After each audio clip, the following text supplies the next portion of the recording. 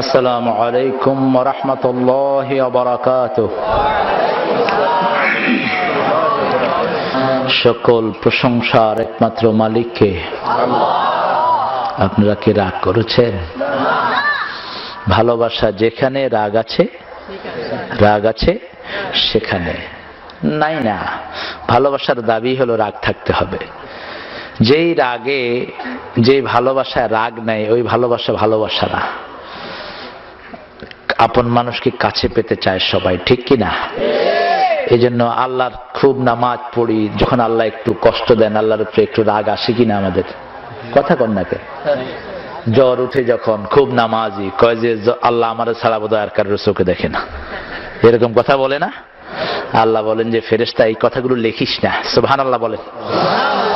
এই জন্য আমরা এখানে যতক্ষণ আছি আমরা গুনাহ থেকে মুক্ত আছি। সুবহানাল্লাহ বলেন। আমাদের আমলনামায় সওয়াব বাড়ছে না কমছে? বাড়ছে। এই জন্য প্রশংসা করব কার? সবাই একটু মহব্বতের সাথে বলেন তো আলহামদুলিল্লাহ। নবী সাল্লাল্লাহু আলাইহি সাল্লাম বলতেন, আল্লাহ আমাদের চেহারা দেখেন না, আমাদের শরীর দেখেন না, আল্লাহ কি দেখেন? অন্তরগুলো দেখেন আর আমলগুলো দেখেন। আমাদের অন্তরগুলোকেও আল্লাহ আপনার তাওহীদের জন্য কবুল করে নেন, আমাদের অন্তরগুলোকে ইসলামের জন্য কবুল করে নেন। আমিন। আরো আস্তে এখন আমিন, আরো আস্তে আমিন। তো আস্তে কই তত জোরে হয়। উল্টা কাজ আমাদের দেশে বেশি না কম? বেশি। উল্টা মানুষও তো আমাদের দেশে ক্ষমতায়। আপনাদের এই জুমা মসজিদে যদি খালেদা জিয়া রায় না ইমাম হিসেবে খাড়া করা দেয়, আপনার নামাজ পড়বেন কেউ? কি কইবেন? কি কইবেন? 12, ঠিক কিনা? একবারে 12। অথচ দেশের ইমাম বানায় থেছেন দুই বেডির ঝগড়ায় আমরা শেষ। একটা ইসলাম দেখলে আরেকটা কয় হুজুর গো লগে থাকি, তাইলে ভালো ভালো জিনিস পাওয়া যায়। আল্লাহ দুইটারে হেদায়েত করুক। আমিন কইবেন না? আল্লাহ দুইটার কিলাকিলি থেকে আমাদেরকে হেফাজত করুন। আজ যেটা ইসলাম চায় না ওটারে আল্লাহ হেদায়েত দিন। ইসলাম চায় না এরকম একটা আছে না নাই? ওইটার পিছনে আছে নাস্তিক, মোরতাদ, বেঈমান, কাফর নাই, আছে না নাই? আল্লাহ তার বেশি করে হেদায়েত দেন। আমরা কোরআন থেকে কথা শুনবো। আপনারা খুব রাগ করেছেন, রাগটা কেটে গেছে ইনশাআল্লাহ। কারণ রাগ করলে কিছু করার নাই, সিদ্ধান্তটা কার? আমি চাইলাম যে সন্ধ্যার সময় হাজির হব, কিন্তু আল্লাহ রাব্বুল আলামিন যদি না চান আমি আসতে পারবো? একটা নতুন গাড়ি নিয়েছে ছেলেরা খুব কষ্ট করে, ওই গাড়ি যখন খুব জোর উঠবে তখন উপরের দিকে উঠার সময় গাড়ির শক্তি বেশি লাগে না কম? চলে দে এই সারা রাস্তা ঠেলতে ঠেলতে এরপরে এখানে মোড়ের ভিতরে ঢুকবে, 3 বার বন্ধ হয়েছে মেইন রোডের উপরে। মানে কি যে মন চাইছে যে ড্রাইভারে ধরে কামড় দিয়ে ওর গোস্ত খায়া ফেলি সব। কিন্তু কিছু করার আছে আপনার? কিচ্ছু করার নাই। এই রোডে যদি এরকম করে গাড়ি, পিছের থেকে যে কোনোটা গাড়ি মেরে ফেলে না, এটাই আল্লাহর শুকর। কারণ সে পাস করতেছে অবস্থায় এখন ওইটার পিছনে চলে যাচ্ছে। এখন ওখানে কি জানি ওই জায়গাটার নাম, হ্যাঁ বাঁশঘাটা, বাঁশ দিয়ে দাও, বাঁশঘাটার ভিতরে বাঁশ খাওয়াই দাও। আমি কইলাম যে পচা গাড়ি নিয়ে রাস্তায় নামছুত কেন? কয় স্যার খুব ভালো ছিল তো এদিকে আসতে তোর গাড়ির এই অবস্থা হয়েছে কেন? যেই হোক, ফয়সালাটা কার? আল্লাহ চাইলেন মূসা আলাইহিস সালামকে পৃথিবীতে পাঠাবেন। ফেরাউন বলল না, পৃথিবীতে আসতে সিদ্ধান্তটা কার কায়েম হয়েছে? চিৎকার করে বলেন। আল্লাহ বললেন, ও ফেরাউন, 40,000 শিশুকে তুই দুনিয়া থেকে বিদায় করেছিস, হাজার হাজার মায়ের বুক খালি করেছিস। আমি আল্লাহর ফয়সালা তুই জানোস না, আমি তোর কোলেই মূসার লালন পালনের ব্যবস্থা করে দেব। এই জন্য বড় চমৎকার করে কবি বলছেন, মূসাল্লাযী রাব্বাহু জিব্রাইল কাফিরুন ওয়া মূসাল্লাযী রাব্বাহু ফিরাউন মুমিনুন। আর যেই মূসার লালন পালন করলো ফেরাউন, সেই মূসা হয়ে গেছে মুমিনদের নেতা। সুবহানাল্লাহ কইবেন না? সামিরি ছিল জারজ সন্তান। সামিরির আরেক নাম ছিল মূসা। মূসা বলা হতো এই জন্য, মুস মানে হলো গাছ সিক্ত, গাছের রস সিক্ত, এটাকে বলা হয় মুস। তো সামিরি যখন পৃথিবীতে আসলো, সামিরির মা বলল যে এই সন্তানকে আমি লালন পালন করতে পারবো না, একটা গাছের নিচে ফেলে রেখেছে। জিবরাইল আমিন দেখলো ফুটফুটে একটা সন্তান, আল্লাহকে বললেন আল্লাহ এই সন্তানটাকে আমি লালন পালন করি। লালন পালন করার পরে ওটা হয়েছে কাফের। কি হয়েছে? কারণ হেদায়েতের মালিক কে? কোন ফেরেশতা লিডারের হাতে আল্লাহর হেদায়েত আল্লাহ দেন নাই। সুবহানাল্লাহ বলেন। আবার এই মূসা আলাইহিস সালাম এমন অবস্থায় দুনিয়ায় আসলেন, ওই মূসা আলাইহিস সালামের মায়ের বান্ধবীরাও জানলেন না মূসা মায়ের পেটে আছেন, শুধু জানেন কে? আল্লাহ। ঘরে আসলো, শুধু মা জানে আর মেয়ে জানে, মা জানে আর মেয়ে জানে। গভীর রাত, প্রসবের কত রকমের যন্ত্রণা আছে না নাই? কিন্তু কিছুই প্রকাশ করতে আল্লাহ দিলেন না। আল্লাহু আকবার। আসলো সকাল হওয়ার আগে ফেলে দিতে হবে, কারণ সকাল বেলায় ফেরাউনের গুপ্তচর আছে না নাই? সব বাড়িতে বাড়িতে লাগানো আছে। কাঠের বাক্স আনা হলো, ভাসিয়ে দাও। নরমালি কাঠের বাক্সের ভিতরে পানি ঢুকে কি ঢুকে না? ঢুকে। কিন্তু এই কাঠের বাক্সকে হেফাজত করলেন কে? আল্লাহ। সব কাঠের পাত্রগুলো এমনে এমনে করে, এমনে এমনে করে। এমনি করলেই ঢেউয়ের সাথে যদি দোলে পানি ঢুকে কিনা? কিন্তু এটা সোজা যাচ্ছে। সুবহানাল্লাহ কইবেন না? আসিয়া সকালবেলায় ঘাটে এসে দেখে দূর থেকে সুন্দর একটা কাঠের বাক্স একই তালে ভেসে আসছে। বান্ধবীদেরকে বলল, যারা কাজের লোক ছিল তাদেরকে বলল তাকিয়ে দেখ, এটা মনে হয় অন্য কিছু, এটা তো সাধারণ কাঠের বাক্স বলে মনে হয় না। তাকাতেই ভিতরে দেখে চাঁদের চেয়ে সুন্দর এক শিশু তাকিয়ে আছে। নরমাল শিশুরা যা বাড়ে নবীরা তার চেয়ে দ্বিগুণ বাড়ে। আল্লাহু আকবার। আসিয়াও মুমিনা, মূসাও মুমিন। তাকাতেই মূসার দৃষ্টি আসিয়ার চোখে, আর আসিয়ার সমস্ত ভালোবাসা গিয়ে ঢুকলো মূসার পেটে। বাক্স থেকে উঠিয়ে জড়িয়ে ধরলেন। কোল ভরে গেল, আমি এটাকে পালবো, আমি এটাকে। ফেরাউন না কয় কি পালবি? কয় দেখ, কয় আসিয়া অবস্থা ভালো দেখছি না। ইন্নী আখাফু আন ইয়াবাদদালা কওমি, আমি ভয় পাই এটা আমার সব লন্ডভন্ড করে দিবে। কত আগেও গাদা ছিলি, এখনো গাদা, ভবিষ্যতেও থাকবি গাদা, বরং গাদার চেয়ে নিকৃষ্ট যেগুলো কাফের। ঠিক কিনা? কে বলেছেন? কে বলেছেন? আসিয়া যখন মূসার কাছে যায়, মূসা আসিয়াকে জাপটে ধরে আদর করে, আর ফেরাউন যখন আদর করতে যায় থাপ্পড় মেরে গাল ফাটিয়ে ফেলে। কয় আসিয়া ভাব ভালো দেখছি না, এত ছোট্ট বাচ্চার হাতে এত শক্তি কেন? কয় দেখ আমারে কি আদর করে। কয় তুই ফেরাউন না, তুইও মুখ দে। ফেরাউন না মুখ দে, কারণ মুমিনের সাথে কার হাত থাকে? জোরে বলেন। বুখারী শরীফের বর্ণনা, বেশি নফল ইবাদত করবেন, আপনি যখন ধরতে যাবেন আপনার হাতের সাথে আল্লাহর কুদরতি হাত যোগ হয়ে যাবে। আপনি যখন হাঁটতে যাবেন আপনার পায়ের সাথে আল্লাহর কুদরতি পা যোগ হয়ে যাবে। আল্লাহু আকবার। মূসা আলাইহিস সালাম বড় হতে লাগলেন।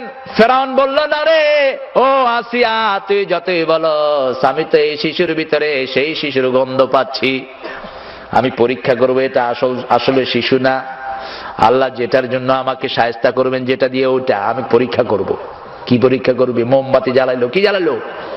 মোমবাতি একটা, আগুন জ্বলছে আরেকটা নিবানো। মূসা আলাইহিস সালাম নিবানোটা ধরতে গেলেন, জিবরাইল আমিনকে দিয়ে আল্লাহ আগুন আলোটা ধরালেন, যাতে প্রমাণিত হয় এটা শিশু। এটা কি শিশু? as-sabiyyu sabiyyun ওয়ালাউ কানা, এটা প্রসিদ্ধ কথা, নবী হলো তিনি শিশু। প্রমাণিত হয়ে গেল। কিন্তু ফেরাউনের হৃদয়ের ভিতরে ভয় আছে না নাই? বউয়ের উপরে তো কথা কইতে পারে না। যত বড় বড় পয়সাওয়ালা বড় বড় ফ্যামিলির লোকেরা বউয়ের কাছে দুর্বল থাকে না সবল? দুর্বল না সবল? যারা গরিব এরা বউয়ের উপর কর্তৃত্ব করে, আর যারা পয়সাওয়ালা বেগম বেগম বেগম হাটে সামনে, হে হাটে পিছনে। আল্লাহ রাব্বুল আলামিন সিদ্ধান্ত নিলেন, আল্লাহর সিদ্ধান্তটাই চূড়ান্ত হলো। মূসার হাতে ফেরাউনকে ডুবিয়ে মারলেন কে? সেই মূসার দলে থাকতে রাজি আছেন না নাই? দুটি দল বাংলাদেশে, কটি দল? একটি মূসার দলে, আরেকটি ফেরাউনের দলে, একটি নমরুদের দলে, আরেকটি ইব্রাহিম আলাইহিস সালামের দলে। আমাদের বাপ আদম, আমরা সেই বাপের সন্তান। আমাদেরকে বলেছেন কে? কোন চোরের সন্তান বলে কোরআনে আল্লাহ পরিচয় দেয় নাই। যতবার আমাদেরকে অ্যাড্রেস করেছেন, ওয়ালাকাদ কাররামনা বানি আদম, ও son of Adam, I have given you the respect. আমি তোমাদেরকে সম্মানিত করেছি, এই জন্য তোমাদের সাথে যে ফেরেশতা থাকবে তাকেও আমি সম্মান দিয়ে দিয়েছি। আল্লাহর হাবিব সাল্লাল্লাহু আলাইহি ওয়াসাল্লাম সুগন্ধিকে বড় বেশি ভালোবাসতেন, সাথে সাথে ভালোবাসতেন নারী জাতিকে, মায়ের জাতিকে এতটা ভালোবাসতেন মুহাম্মদ দুনিয়ার সব নির্যাতিতা, অপমানিতা, অপদস্থা মহিলাকে রানীর সিংহাসনে আসীন করেছেন মুহাম্মদ সাল্লাল্লাহু আলাইহি ওয়াসাল্লাম। যেখানে মেয়েদের কোনো অধিকার ছিল না, সেখানে মেয়েদেরকে স্বামীর চেয়ে বেশি অধিকার দিয়েছেন কে? কার মাধ্যমে? মুহাম্মদ সাল্লাল্লাহু আলাইহি ওয়াসাল্লাম। হুয়াল্লাযী ইউসাউwiruকুম ফিল আরহাম। রহমের বহুবচন কি? আরহাম। আরহাম, রেহেম মানে মায়ের যে জায়গায় সন্তান থাকে ওটার নাম কি? রেহেম। ও গো মা তুমি এই পৃথিবীর শ্রেষ্ঠ নেয়ামত, তোমারই পদ তলে রয়েছে জান্নাত। ও গো মা তুমি এই ধরনের শ্রেষ্ঠ নেয়ামত, তোমারই পদ তলে রয়েছে জান্নাত। মায়ের মর্যাদা দিয়েছেন কে? মায়ের বেশি না বাপের বেশি? মায়ের। মনে নাই? বাপের বেশি, মায়ের কম, কিন্তু মায়ের হক বেশি। সব এই কোরআন শরীফে যত মায়ের স্বামী আছে, কোন মায়ের নাম বলেন? কোন মায়ের নাম? আদমের নাম আছে, হাওয়ার নাম একবারও নাই। বিশ্বনবী সাল্লাল্লাহু আলাইহি সাল্লামের নাম আছে আয়েশা, খাদিজা, উম্মে সালমা, সাফিয়া রাদিয়াল্লাহু আনহার নাম একবারও। সাইয়েদনা ইব্রাহিমের নাম আছে, সারা, হাজেরার নাম একবারও। কাফের ফেরাউনের মতো বড় কাফেরের নাম আছে, কিন্তু আসিয়ার মতো জান্নাতি মহিলার নাম একবারও। বরং আসিয়ার নাম বলতে গিয়ে আল্লাহ বলেছেন, দরাবাল্লাহু মাসালান লিল্লাযীনা আমানু ইমরাআতা ফিরাউন। দুনিয়ার সব মুমিনদেরকে ফেরাউনের স্ত্রীকে আদর্শ করে দিলাম। কেন? আল্লাহ কি আসিয়ার নাম জানতেন না? শুধু একজন মহিলার নাম দিয়েছেন, যেই মহিলার স্বামী নাই। খন জোরে খ না। এখন বলেন স্বামীর মর্যাদা বেশি না স্ত্রীর? এতক্ষণ পয়েন্টটাই শুনতে, কিন্তু মায়ের হক বেশি দিয়েছেন কে? পেটে ধারণ করেছেন কে? আল্লাহ। ইন্নালিল্লাহ। পেটে ধারণ হচ্ছে কে? আল্লাহ। মা পেটে ধারণ করেছেন কে? আল্লাহ। এটা মাফ করে দিবেন, সুবহানাল্লাহ বলেন। রাগের বয়সে যখন আমরা কিছু বলে ফেলি, আল্লাহ ফেরেশতাকে বলে, লিখিস না, আমার গোলামটা রাগ করে উল্টা পাল্টা বলেছে। যখন ভালোটা বলে সেটা লিখে রাখ। ওয়ামা খালাকতা হাযা বাতিলা সুবহানাকা ফাকিনা আযাবান নার। কত বড় হাকিম আমার আল্লাহ! একজন মায়ের পেটে আল্লাহ একসাথে 1 লাখ সন্তান দেওয়ার ক্ষমতা আছে না নাই? আজকের বিজ্ঞান বলছে ইয়াখরুজু মিন বাইনিস সুলবি ওয়াত তারাইব, পুরুষের শির দাঁড়া থেকে যেই পানিটা টপকে পড়ে মায়ের ওভামের ভিতরে, মিম্মাইন দাফিক, মিম্মাইন দাফিক। সব বর্ণনা কোরআন শরীফে আছে না নাই? আর সব শিখে শুধু এটাই পড়ে না, সব শিকার পরে কোরআন না জানলে ওটা হলো মূর্খ। ওটা কি? মূর্খ। আর কোন কিতাব পড়লো না, কিন্তু কোরআন যদি পড়ে সে হয়ে যাবে ওমরের মতো। আল্লাহু আকবার। এটা যখন মায়ের ওভামের ভিতরে লাফিয়ে পড়ে, আজকের বিজ্ঞান বলছে 1 ফোঁটা এই শুক্রিটের ভিতরে লক্ষ লক্ষ প্রাণ থাকে। সেখান থেকে আল্লাহ বাছাই করে করে কাউকে 1টা দেয়, কাউকে 2টা দেয়, কাউকে 3টা দেয়, কাউকে 4টা দেয়। এই পৃথিবীর ইতিহাস হলো এক মায়ের একসাথে 12টা সন্তান হয়েছে। ক্যালিফোর্নিয়ার এক মহিলার 12টা সন্তান হয়েছে, ইংল্যান্ডের একটার 7টা হয়েছে। সুবহানাল্লাহ কইবেন না?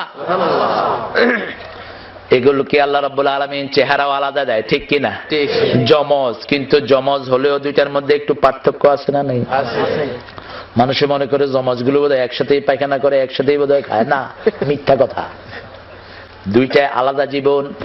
আবার দেখেন, এক মাথা যদি দুই শরীরের হয়, ওই মাথার মৃত্যু আছে না নাই?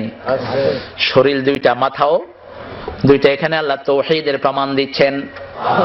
সেজন্য সব কিছুর জন্য কার দিকে ঘুরতে হবে? মায়ের সম্মান দান করেছেন কে? মায়ের কদর বেশি করবেন না কম? একজন সাহাবী বদরে উপস্থিত হয়েছেন, উহুদে উপস্থিত হয়েছেন, তবুকে উপস্থিত হয়েছেন, কিন্তু মৃত্যুর সময় জিহ্বায় কালেমা আসতেছে না। আল্লাহর হাবিব সাল্লাল্লাহু আলাইহি সাল্লাম বলেন, অমুককে কালেমা পড়াও। আমরা মৃত্যুর সময় ভুল করি, বাংলাদেশে এটা জেনারেলি আছে। যখন লাশটা কাঁধে করে যায় তখন পড়ি লা ইলাহা ইল্লাল্লাহ, এই নিয়ম আছে না নাই? আর যখন রোগী দেখতে যাই তখন অথচ মুমূর্ষু রোগীর কাছে গেলে পড়তে হবে লা ইলাহা ইল্লাল্লাহ। এটা বিশ্বনবীর সুন্নাত। মুমূর্ষু অবস্থায় আছে, তার পাশে গিয়ে কালেমা পড়ো, তাহলে তার শেষ কালেমা যদি আল্লাহর এই কালেমা হয়ে যায়, আল্লাহ তার জীবনের গুনাহ মাফ করে দিবে। তোমার সাথে শুনে শুনে সে কালেমা পড়ে নিবে। আর যখন তার কাফনটা বহন করবা তখন বলো আল্লাহুম্মা গফির ওয়ারহাম, হে আল্লাহ তারে মাফ করে দেন, তাকে রহম করেন। আল্লাহুম্মা ওয়াসি কবরাহু, আল্লাহুম্মা ইয়াসসির হিসাবাহু, হে আল্লাহ তার কবরটাকে প্রশস্ত করে দেন, তার হিসাবটাকে সহজ করে দেন, বিনা হিসাবে তাকে জান্নাত দিয়ে দেন। সুবহানাল্লাহ। কিন্তু তার উল্টাটা আমরা যেন এটা করতে পারি, আল্লাহ তৌফিক দান করুক। একজন সাহাবী, নাম হলো আকলামা। কি নাম? জোরে বলেন। আকলামা রাদিয়াল্লাহু আনহু, তিনি মুমূর্ষু। আল্লাহর হাবিব বললেন, যাও তার পাশে গিয়ে কালেমা পড়ো।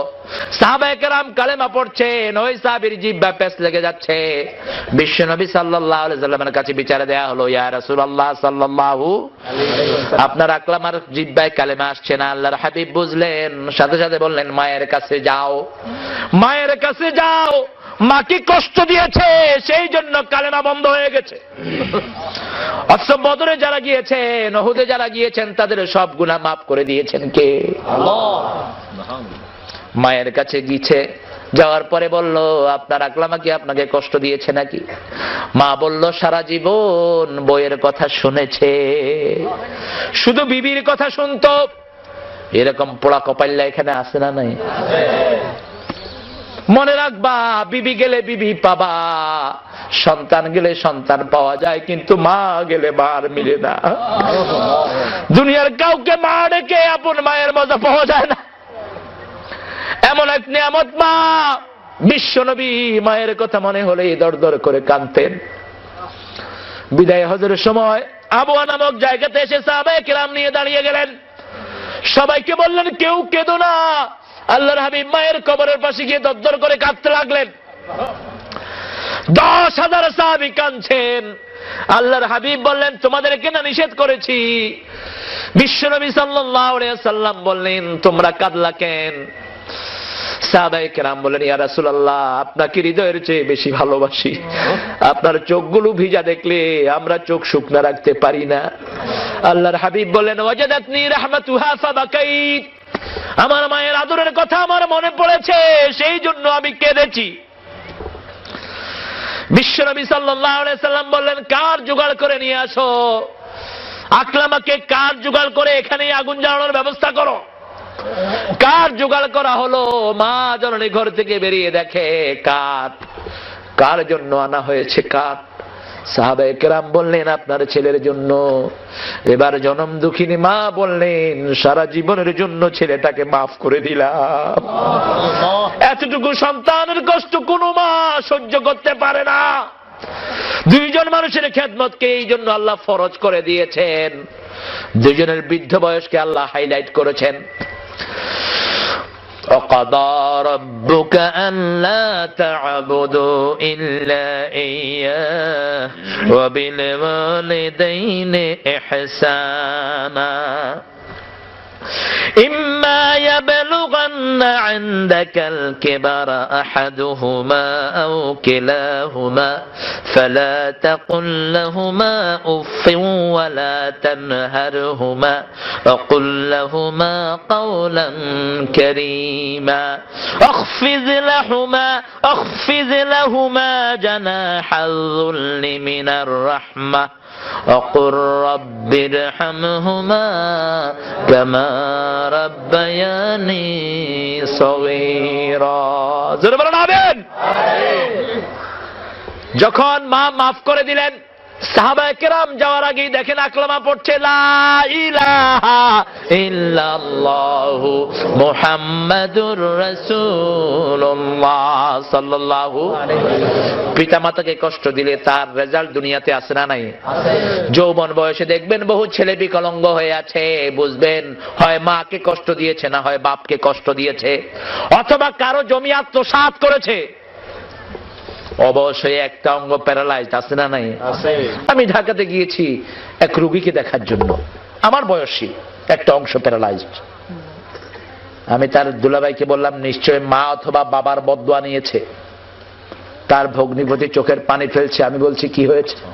কয় গত সপ্তাহ মাকে গর্দানা ধরে ঘর থেকে বের করে দিয়েছে। যেই সপ্তাহ বের করে দিল ওই সপ্তাহতেই সে প্যারালাইজড। বিশ্বনবীর কাছে ওমর ফারুক রাদিয়াল্লাহু আনহুর সন্তান আব্দুল্লাহ ওমর বিচার দিল, ইয়া রাসূলুল্লাহ সাল্লাল্লাহু আলাইহি ওয়াসাল্লাম, আমি বিয়ে করেছি, আমার আব্বা পছন্দ করে নাই।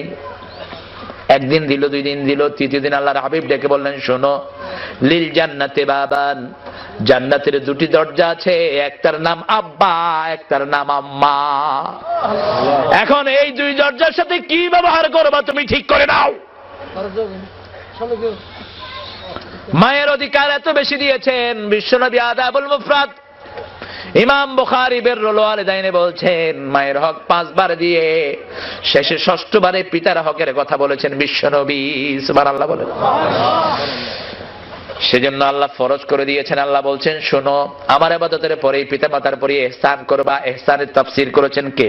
আল্লাহ। জোরে কথা বলেন না কেন? আল্লাহ। কষ্ট হচ্ছে না? না না, কষ্ট হচ্ছে না।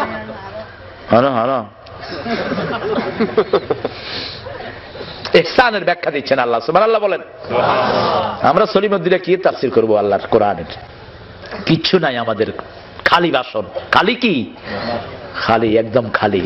এই কোরআন সামনে নেওয়ার কারণে একটু একটু কথা বলছি, আলহামদুলিল্লাহ বলেন। আল্লাহ বলছেন, শোনো কিভাবে ইহসান করবা। শোনো, ইম্মা ইয়াবলুগান্না ইনদাকাল কিবারা আহাদুহুমা, যদি দুইজনের একজন বুড়া হয়। কে বলছেন? বুড়া। বুড়া বুঝা, ও বুঝা, বুঝছে না? বুঝা। আব্বারে কয় বুঝা, আম্মারে কয় বুড়ি, এরকম বেয়াদব আছে না নাই? তোর মা তো বুড়ি হয়েছে তোর কারণে, তোর বাপ তো নিজের যৌবন হারিয়েছে তোর কারণে।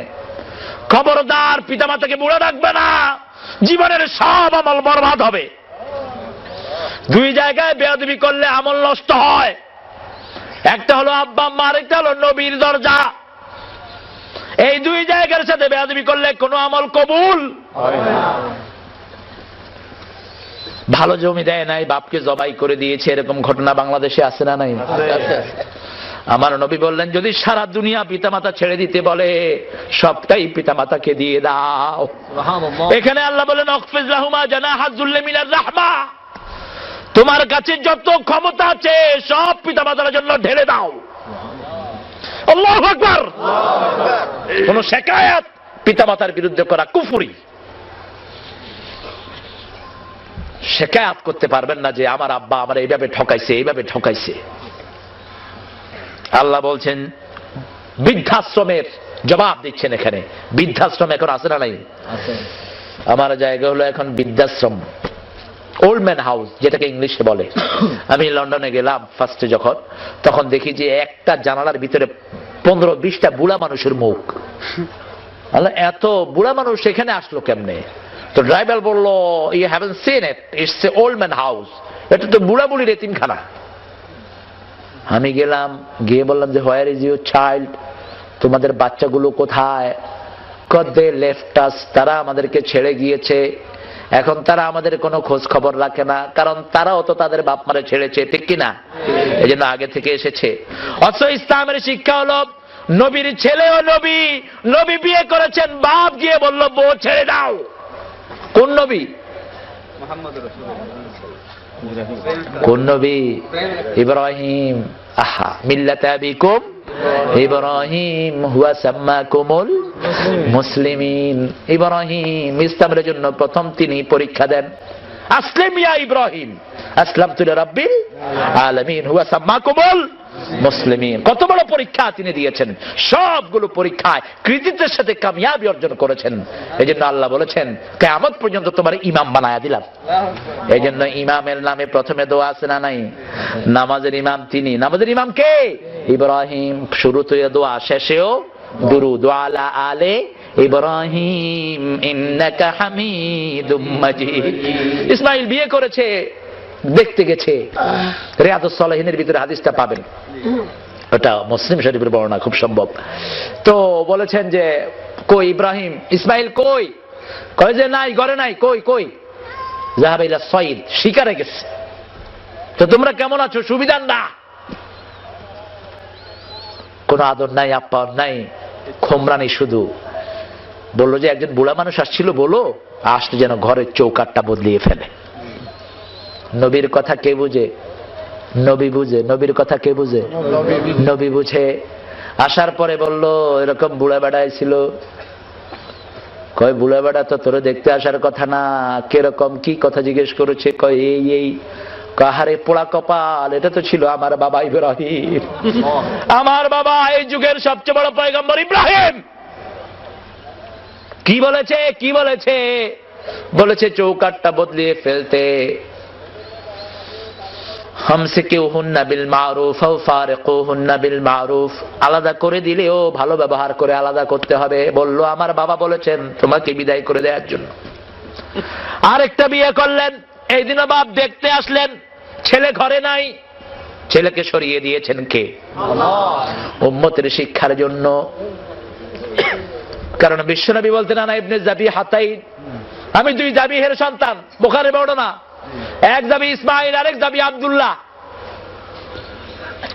আসলেন, কই কই ইসমাইল কোথায়? সালাম আসলো ভিতরে থেকে, আপনি কে? এই মরুভূমিতে আমার স্বামীর খবর নিচ্ছেন, আপনার পরিচয় দেন।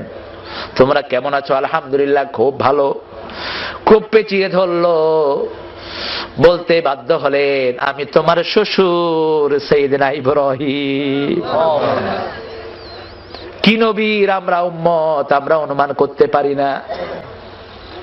আদর করলেন, সোহাগ দিলেন, খাওয়ালেন, মেহমানদারি যদ্দুর পারা দরকার করলেন। যাওয়ার সময় দোয়া করে গেলেন, মাগো আমি তো পয়গম্বর, আমি নবী, নবীরা এইভাবে সময় কাটাতে পারে না, হাজার কাজের ব্যস্ততা, আমি চলে যাই। তবে দোয়া করে দিয়ে গেলাম জীবনেও যেন চৌকাটটা না বদলায়। আব্বা সব বুঝলাম, এই কথাটা তো বুঝলাম না। মাগো তোমার স্বামী বুঝবে, তুমি না বুঝলেও হবে। এবার সাইয়েদনা ইসমাইল আসলেন, বললেন, তিনি বললেন আব্বা আসছিলেন, লাফ দিয়ে উঠলেন ইসমাইল, কি ব্যবহার করেছো? না আমি আমার সাধ্য মতো আবদার করেছি, আদর করেছি। শ্বশুরের হক যদ্দুর আদায় করা দরকার আমি চেষ্টা করেছি। তিনিও আমার জন্য হাত তুলে দোয়া করে গেছে। শেষে একটা কথা বলেছে, আমি বুঝি নাই, বলেছে তুমি বুঝবা। এবার বলেছে জীবনেও যেন চৌকাটটা না বদলাই। এবার বিবির জন্য তিনিও দোয়া করলেন, আল্লাহর শুকরিয়া আদায় কর, আমার বাবা তোকে আমার জন্য সার্টিফিকেট দিয়েছে।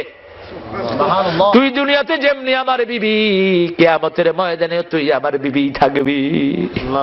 আল্লাহু আকবার।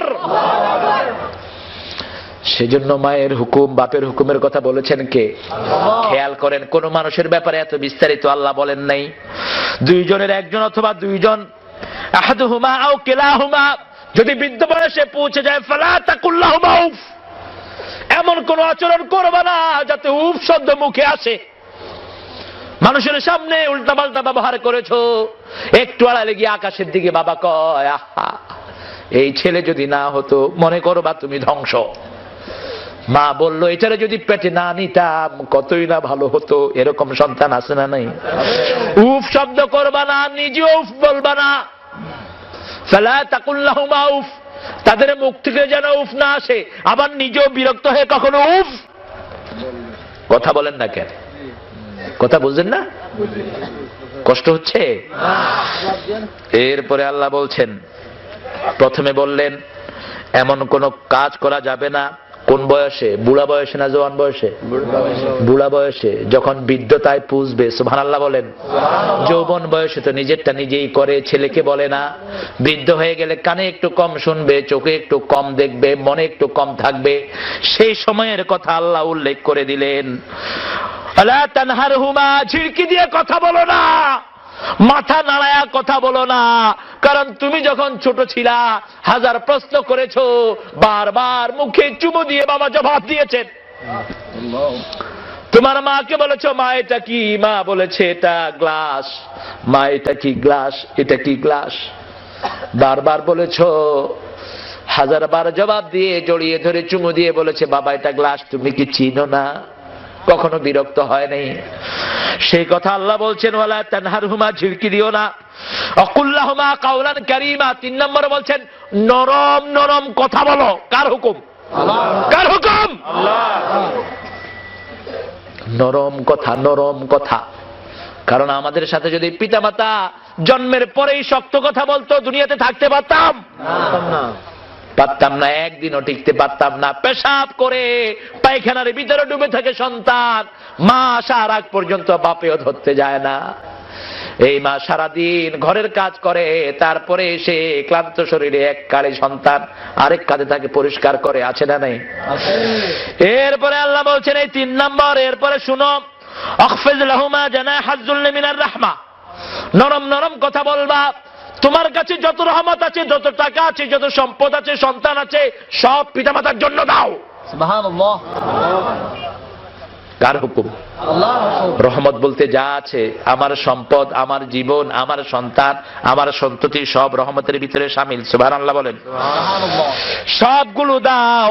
দেওয়ার পরে এই 4টা কাজ করার পরে এবারে 5ম নম্বরে আমার কাছে দোয়া করো, রব্বির হামহুমা কামা রাব্বায়ানি সগীরা।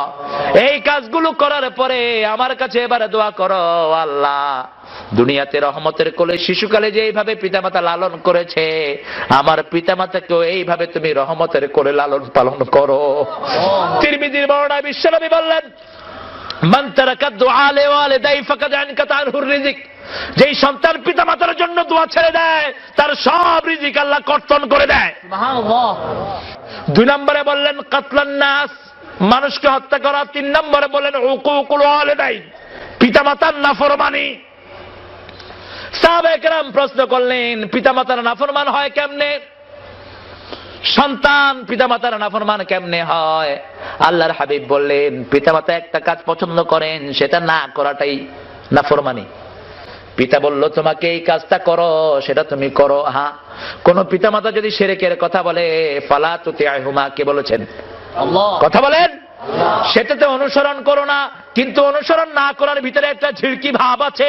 এরপরেই বলছেন সাহিবহুমা ফিদ দুনিয়া মারুফা, তবে খবরদার ঝিড়কি দিয়ে নিষেধ করো না, আবার চোখ রাঙায়া বলো না পারবো না।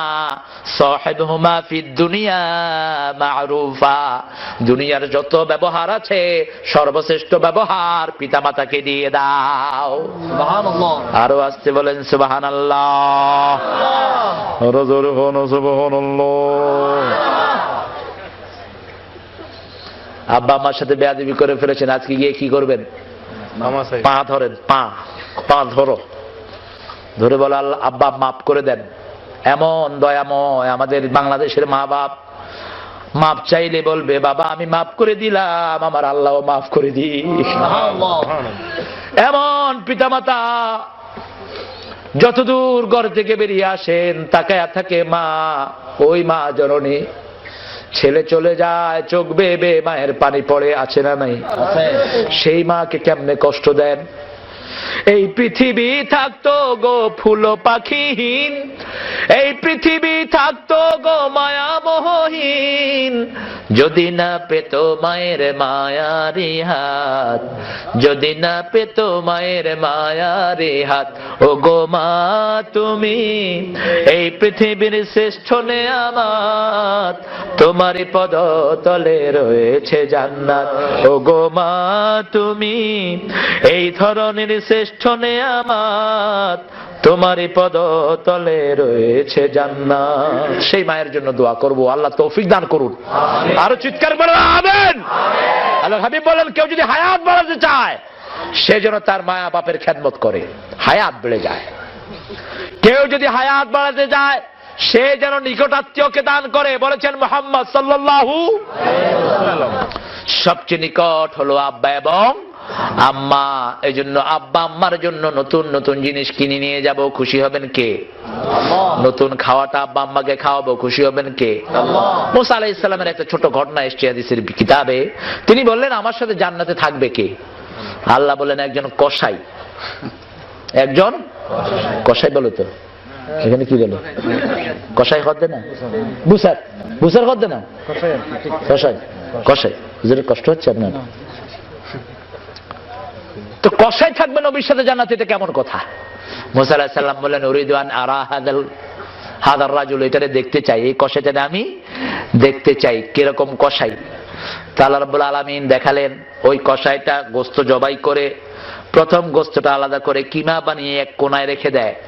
সারাদিন গোশত বিক্রি করে, রাতের বেলায় বাড়ি যায়, তার অসুস্থ মা বিছনায় পড়ে আছে। নিজের হাতে কাবাব বানায়, বানিয়ে নিজের সন্তানকে দেওয়ার আগে ওই মায়ের মুখে দেয়। মা শুয়ে শুয়ে খায় আর বলে, জামানার পয়গম্বরের সাথে আল্লাহ জান্নাত দিও। আল্লাহু আকবার। দুনিয়াতে পড়ার আগে কবুল করে নেন কে? আল্লাহ। আল্লাহ দুটি জায়গা কবুল, তাতে কোনো সন্দেহ। সারা দুনিয়ার হুজুর একদিকে আপনাকে ফু দিল, আর একদিকে শুধু আপনার বাবা ফু দিল, কোন ফুটা আল্লাহর দরবারে কবুল হবে? কোনটা? বাবা ফু দেওয়ার আগে আরশে আযমে পৌঁছে যায়।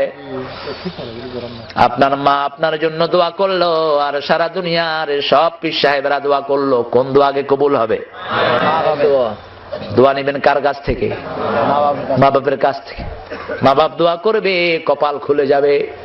আর মা বাপের বদদোয়া পাবা, জাহান্নাম কামাই হয়ে যাবে।